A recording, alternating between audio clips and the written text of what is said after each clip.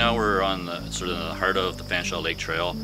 Basically, location would be north of Fanshawe Golf Course, and kind of off to my right or your left would be actually where the Thames River empties into Fanshawe Reservoir. It's the multi-use trail we have here at the park, where predominantly over the last few years it's really become an attraction for this region for mountain bikers.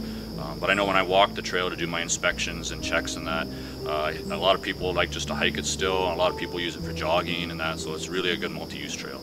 Yeah, the issue here, and the reason why we have this signpost is, like, about a month ago it came to our attention that some people had kind of taken their liberty of building a legal trail off of our lake trail here at Fanshawe, and by doing that, what they did is they've allowed a number of invasive species to start to creep into this significant woodlot that we have here on our property.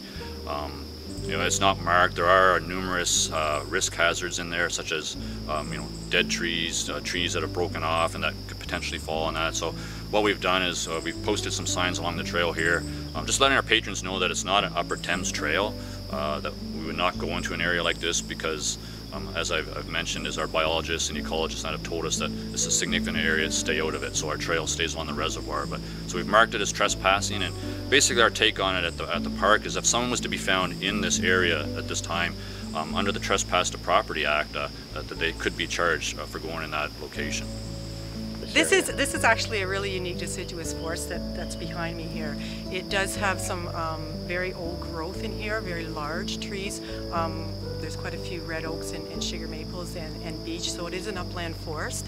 As I said, we do have some locally uncommon trees in here, one being the chickapin oak that grows in this particular area.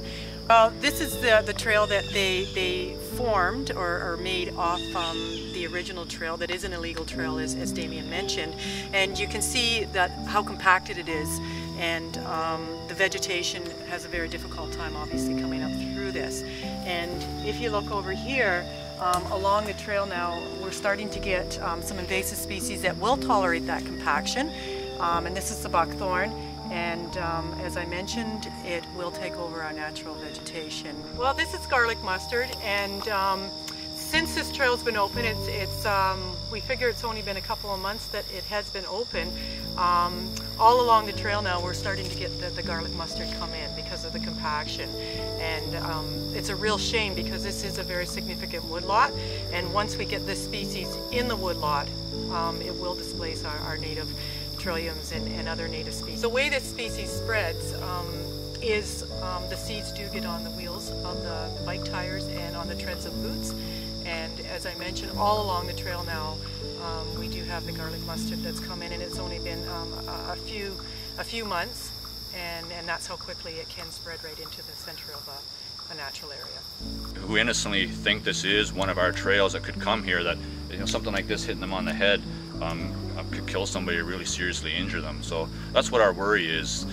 On our marked trails that we do manage on a monthly basis, we're looking for exactly stuff like this, or there's a standing dead tree right here, that we remove those so that the hazard is taken away for our patron.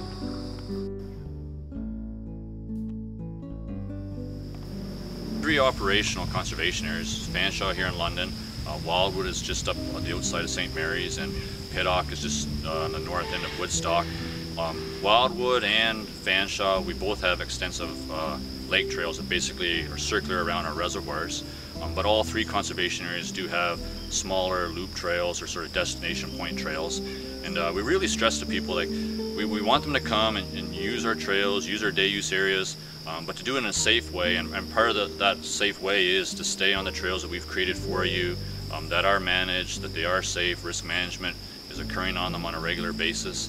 There's either an individual day use fee that people can use if they think they just might want to come in one time and try the parks, or they could get like a season's pass, and they can use those permits and passes at all three of our conservation areas.